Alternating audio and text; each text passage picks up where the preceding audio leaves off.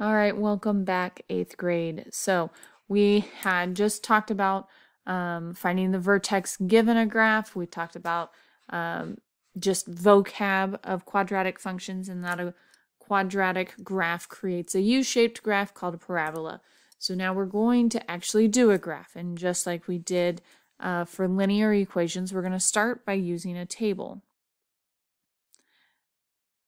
Remember that when we make a table, we choose the x values, and we plug those x values into the equation to find our y values. Now, because we have the 1/3 there, I'm going to choose x values that are divisible by 3. And I know what I really need to be thinking about is what values squared are divisible by 3. If you're not good with that, that's okay. You can pick whatever x values you want.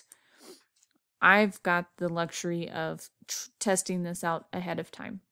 So I pick out these x values, and then I'm going to plug them in. So we've got 1/3 of a -6 squared.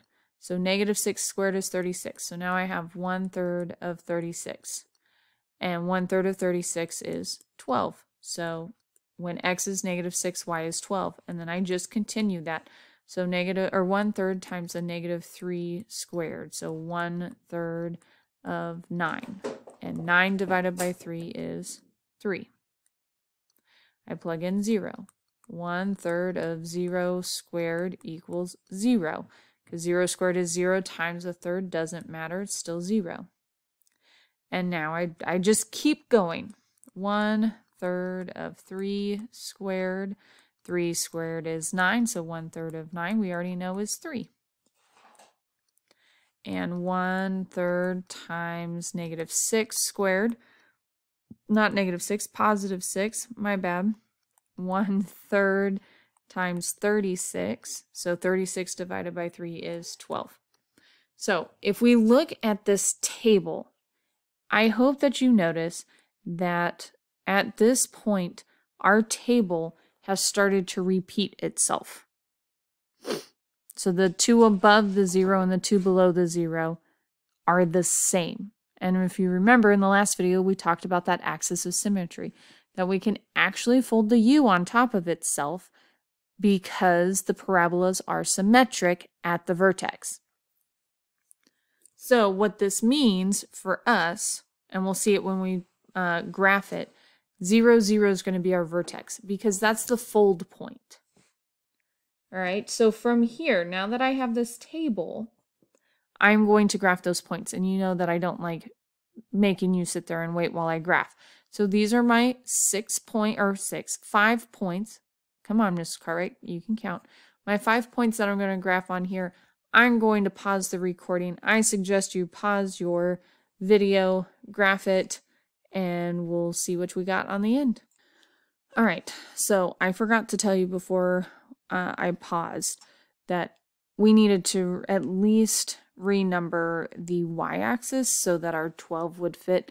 So I counted by 2s on the y-axis. I kept the x-axis by 1s, which will make this look wider than it actually, well, it's still a pretty wide one, but it would make it look wider just because our x's go out less than our y's go up. But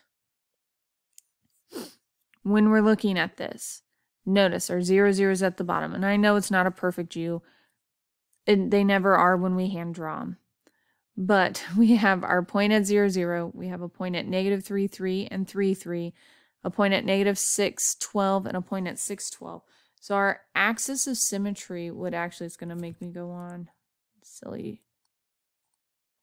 Our axis of symmetry would go here. And the reason I make it a dashed line is because it's a feature of the graph. It's not the graph itself. So the graph itself is this solid line that we have. On this one, this is just my axis of symmetry, which is the y-axis, which is the equation x equals 0, because x is 0 there, and it's a vertical line. And if you remember, vertical lines have the equation x equals, and then whatever the number. So that's my axis of symmetry. On that line, if I were to fold at 0, 0, my left side would line up to my right side, and they would match up, at least to the best of our ability. Okay, so this is what, again, called the axis of symmetry, and I call it AOS. All right, we've already hit 5 minutes. I really don't like going much longer. And we've got a couple more graphs which take a little bit, but now that we've done this first one, should go faster. I am going to go into a new video because we are going to talk about a slightly different subject. So in the next video, we're going to talk about how to compare those graphs, and I will see you there.